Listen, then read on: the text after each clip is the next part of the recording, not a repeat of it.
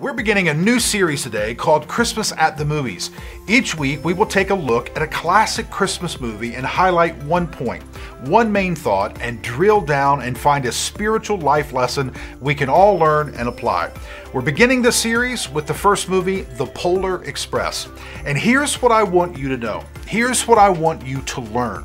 At some point in all of our lives, we will have to experience God for ourselves. We must arrive at a place in the journey of life where we pause long enough to confront God, to look Him in the face, to scream into the silence and say, I will not let you go until you reveal yourself to me. So grab a Bible, a phone, a notepad, and let's jump into part one of Christmas at the Movies. Now before we do, what is the mission of Forest Park Church? Our mission is simple, and everything we do here at Forest Park centers around our mission. Our mission reads, help others follow Jesus one step at a time. All right, let's jump into part one of Christmas at the Movies.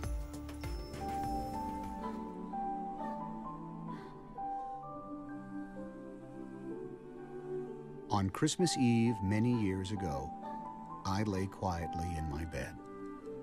I did not rustle the sheets. I breathed slowly and silently. I was listening for a sound I was afraid I'd never hear.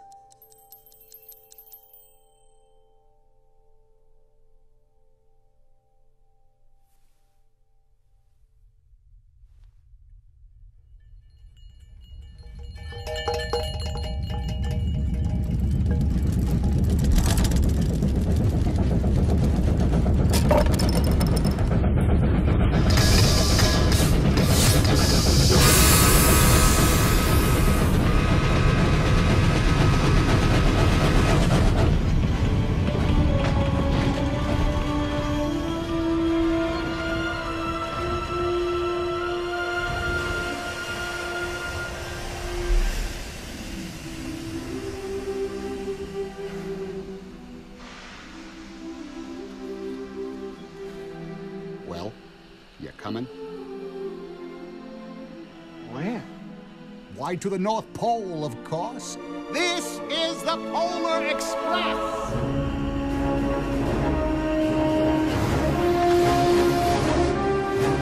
All aboard!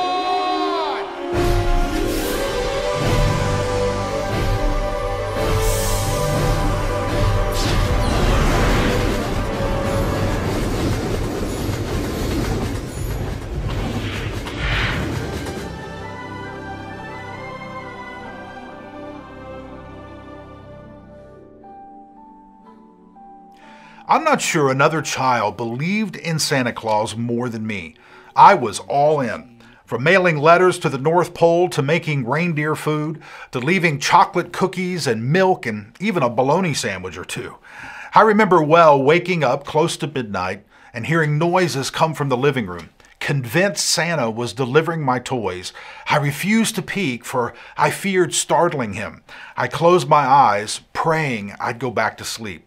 I love Santa Claus, and I believe somehow, some way, with his magic, he was able to get into my little mobile home and unload my presents.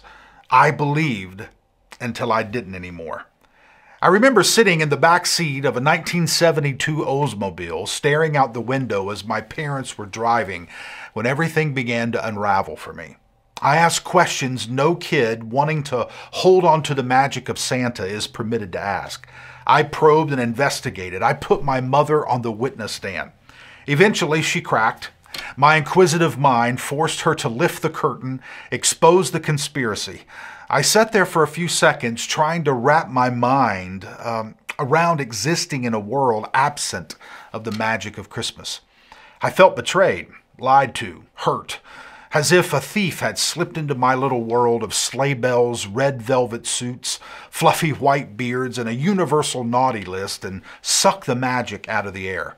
I found myself living in a non-enchanted world for the first time.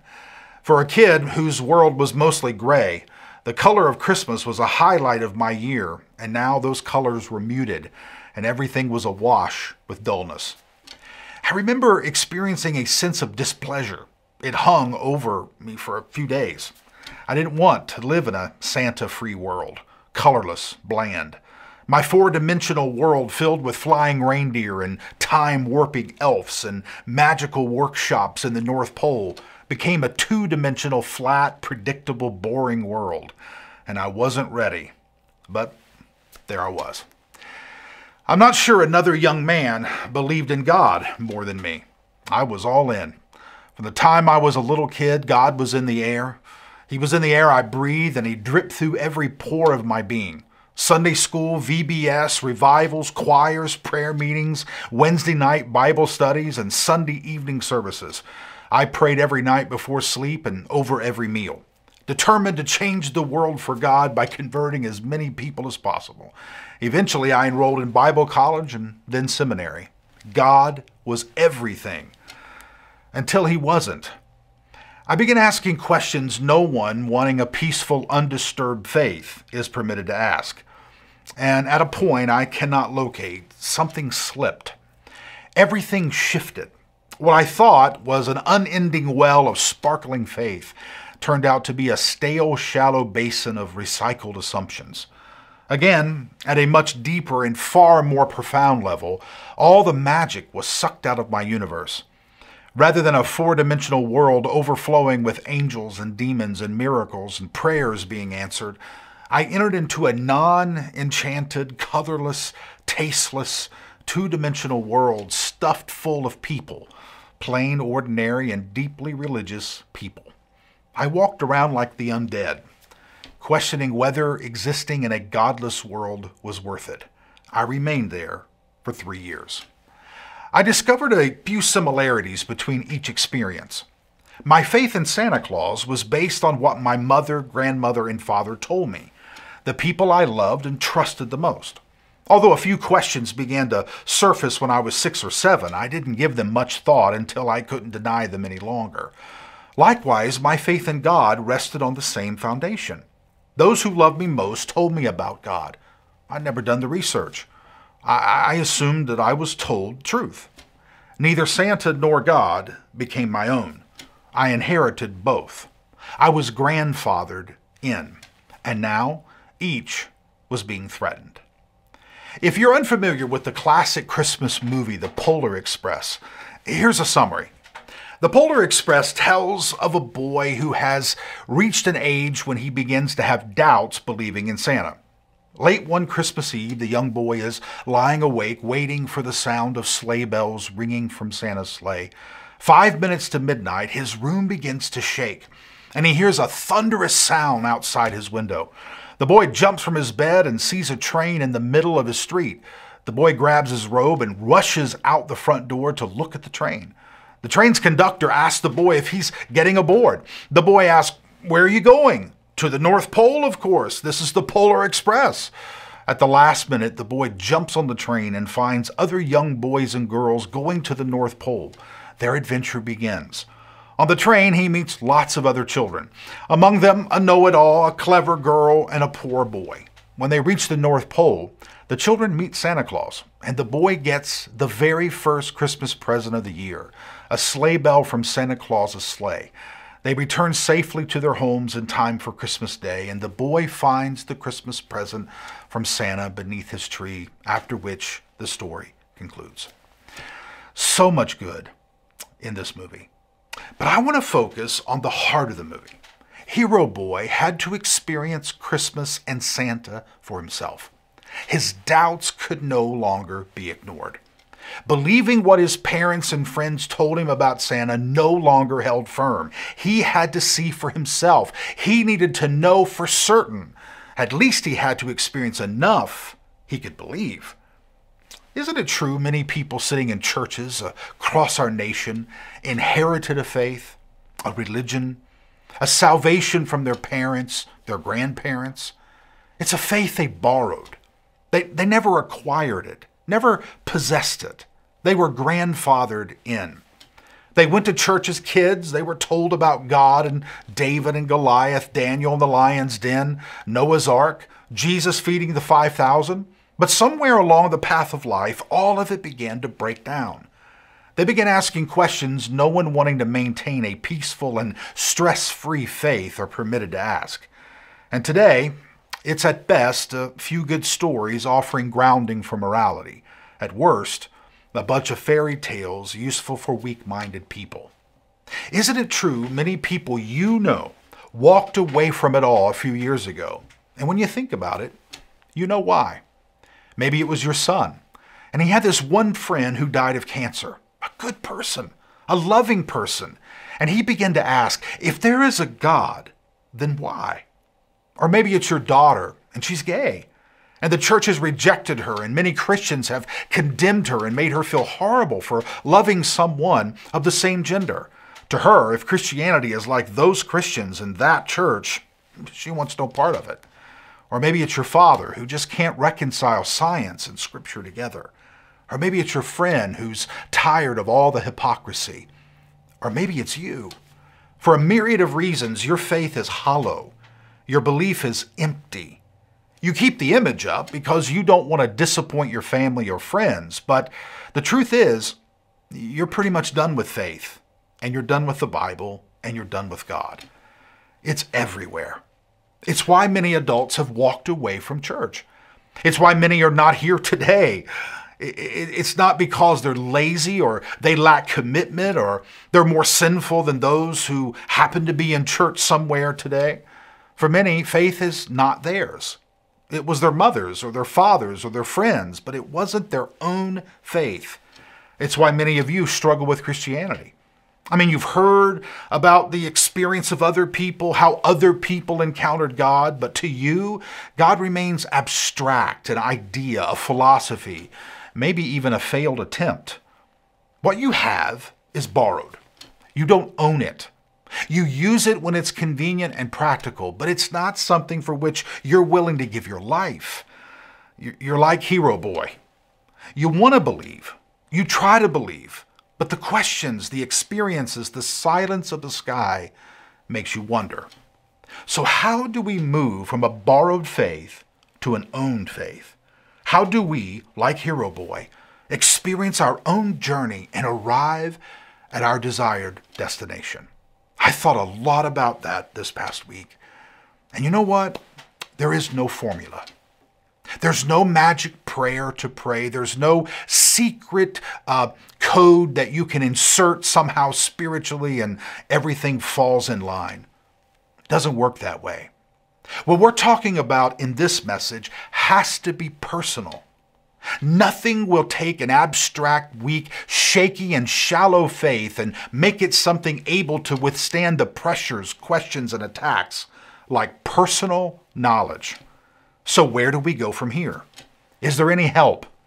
Is there any direction? Well, what I want to do is tell you a story from the book of Genesis. Make a few connections and suggestions and allow you to draw your own parallels and conclusions. The guy's life is outlined from Genesis 25 through Genesis 35. 10 chapters of the Bible is dedicated to this guy. His name is Jacob. And Jacob had a twin brother named Esau, but they could not have been any different. Esau was born first and favored by his father Isaac. Within this culture, names meant a lot. The parent didn't Google cool baby names. A child's parent would choose a name reflecting a unique trait of a child, or a name reflecting joy or tragedy in birth, or maybe even a dream they had for their child to fulfill. So Jacob's parents named him Jacob for a reason. Jacob means he grasps the heel. Because when Jacob and Esau were born, Jacob was holding on to his brother Esau's heel. It was almost as if Jacob was trying to pull Esau back so he could get ahead. Interestingly, Jacob's behavior, even as a baby, revealed the way Jacob felt about Esau his entire life. Jacob was constantly trying to get ahead of his brother Esau, which was reflected throughout Jacob's life. Jacob lied, cheated, manipulated, twisted situations for his own good. He did not care who he hurt in the process, even if the people most hurt were his brother and father. Jacob was a walking, talking, breathing contradiction. Now, I say contradiction because Jacob's heritage was one of faithfulness, honesty, integrity, godliness. His grandfather is Abraham, the father of Israel, one of the godliest, faith-filled men to ever live. Through Abraham came the promises of God and ultimately the Messiah. That's Jacob's granddad. Jacob's father is Isaac, the promised child, the one God specifically gave to Abraham and Sarah in their old age, when Sarah, Isaac's mother, was well past childbearing age. In fact, Isaac means laughter, because when God told Abraham and Sarah they would have children, they laughed. Not only because Sarah's womb was beyond its prime, but so was Abraham's baby-making skills.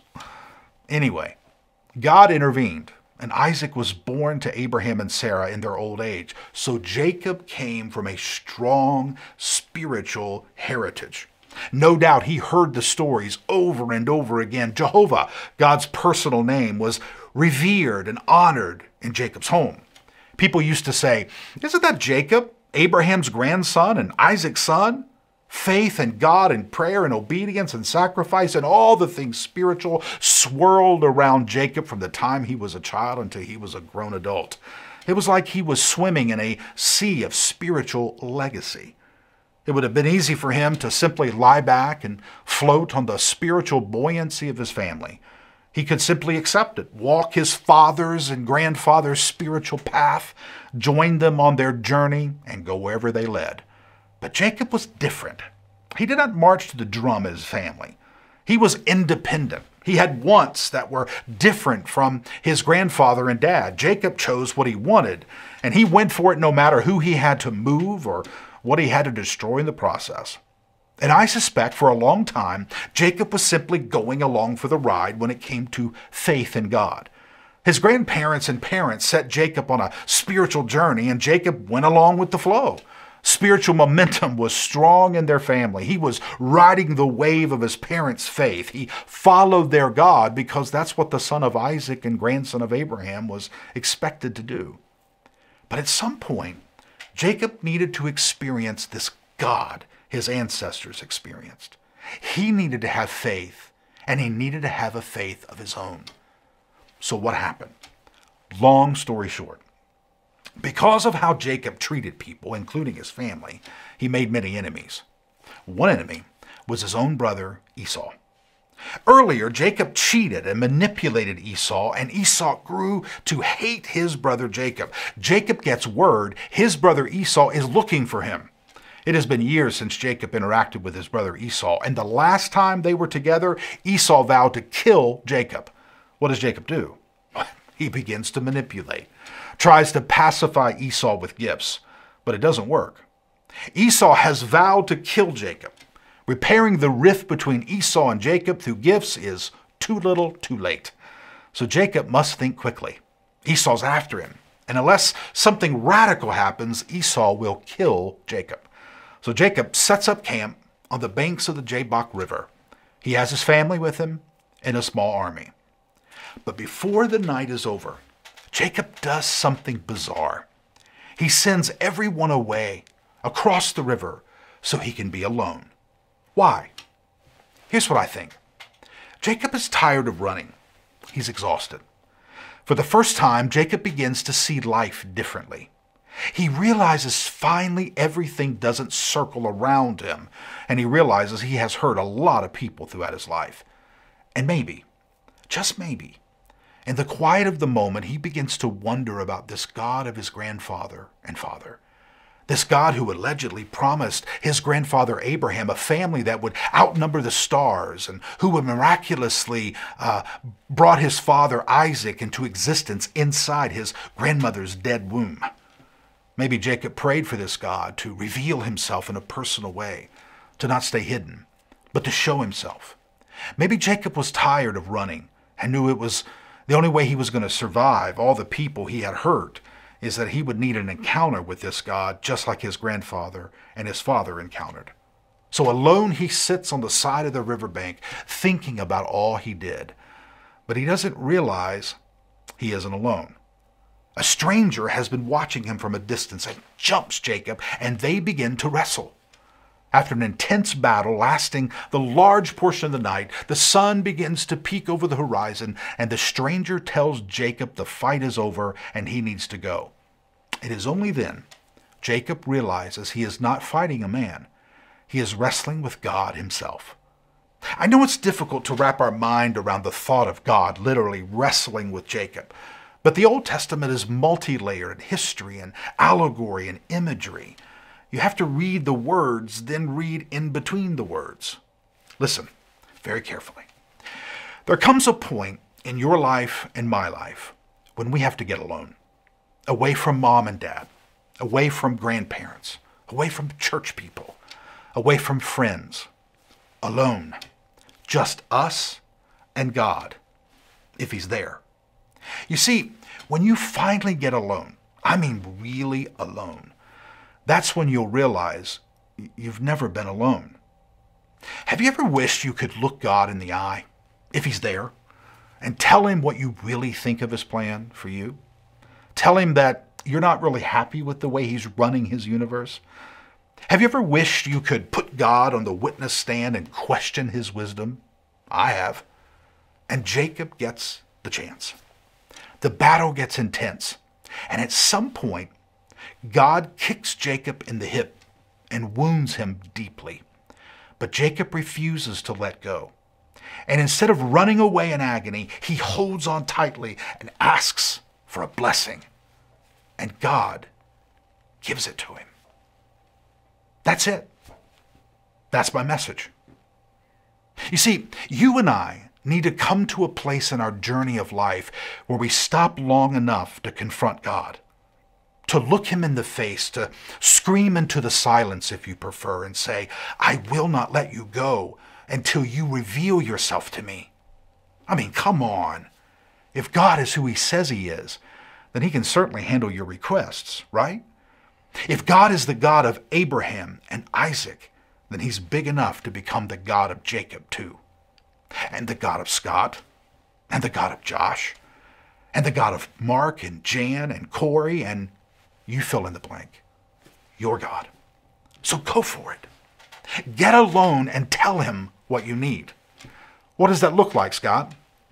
Well, you have to experience an encounter with God for yourself. You have to find out if the stories are true. You have to determine whether or not there is a God and what he's like. You have to refuse to go on your parents' faith or ride the coattail of your grandparents. Like Hero Boy, you have to get on the train and go yourself. You see, God has no grandchildren, only children. You have to find out yourself. You have to say it in your own way. I will not believe until I experience it for myself. I will not believe until I've investigated, probed the bottom, tested the integrity, asked the questions, pushed the boundaries. Go ahead. Get alone all by yourself and ask God to reveal himself to you. But don't be surprised if you receive an answer unlike anything you were expecting. Don't be surprised if you encounter a God who leaves you differently than the way he found you. And don't be surprised if you encounter a God who leaves himself differently than the way you found him. I want to give you two final passages that we're going to pray, and we'll be finished with part 1. Genesis 32:30, after Jacob wrestles with God, and after God kicks him in his hip and they both depart, Jacob names the place Peniel. And he named it Peniel because it means I've seen God face to face. Do you see how personal that is? In the past, God was the God of his grandfather Abraham. God was the God of his father Isaac. Now Jacob says, he's become my God because I've seen him face to face.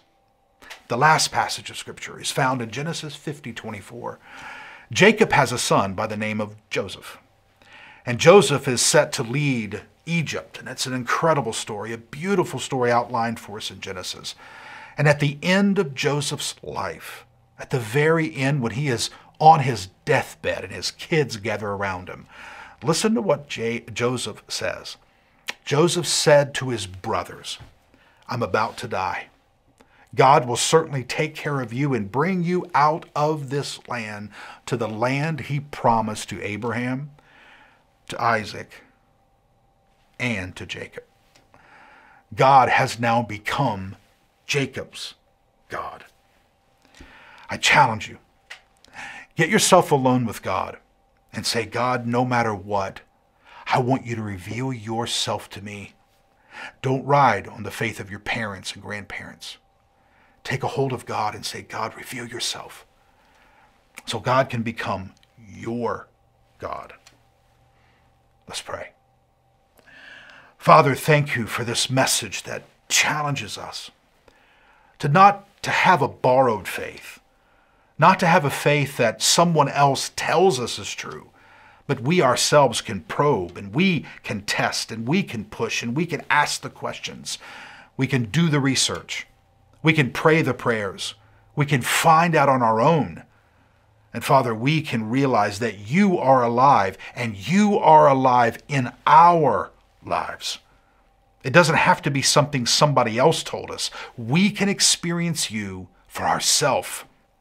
God, you were the God not only of Abraham and Isaac, but you were also the God of Jacob. May that be true in our own lives. Thank you for this challenge. Thank you for pushing us to the place in our life where it all becomes real and it all becomes personal. Thank you for what you're going to do in the lives of the people listening. And we ask these things in Jesus' name. Amen. Thanks for watching this video. While you're here, make sure you subscribe and turn the bell on so you don't miss any other videos or content Forest Park releases. Make sure you share this with a friend. Take a few moments and check out some other things Forest Park has.